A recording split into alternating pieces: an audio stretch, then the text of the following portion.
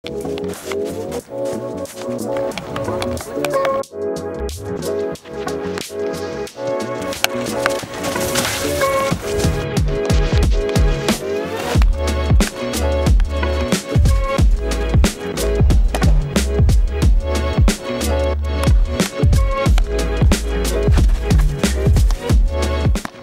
you're dribbling, I think it's important that you don't just watch the ball and do your own skills. You have to see what the defender's doing.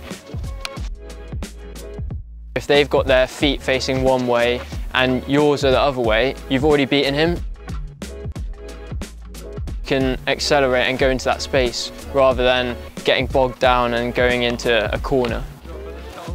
It's a lot harder to defend when you're going at pace, but not just that, when it's a change of pace. So starting off slow or at like a slower speed and then change of direction and change of pace really can help you beat the defender more easily.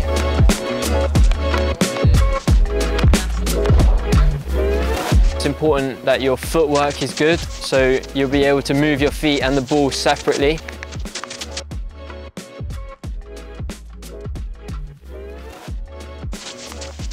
Work your feet once you've beaten someone on either side, get in a position to pass, because that's why you should be dribbling, to get in a better position to pass.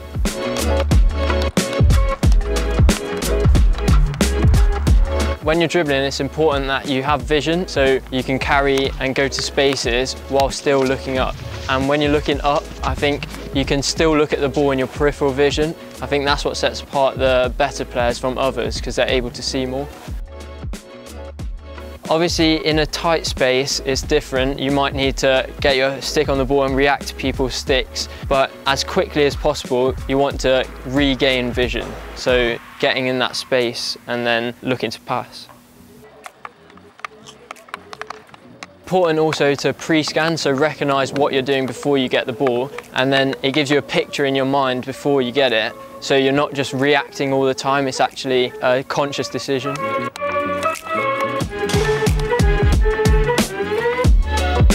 I think it's important to talk about your first touch and think about where you're taking your first touch and where that's going to go to set you up to beat the defender.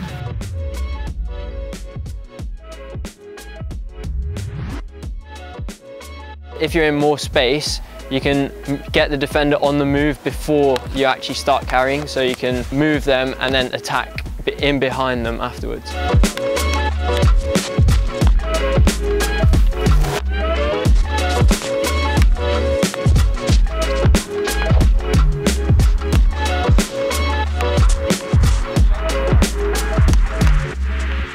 Yeah, probably, like, just start off the keep.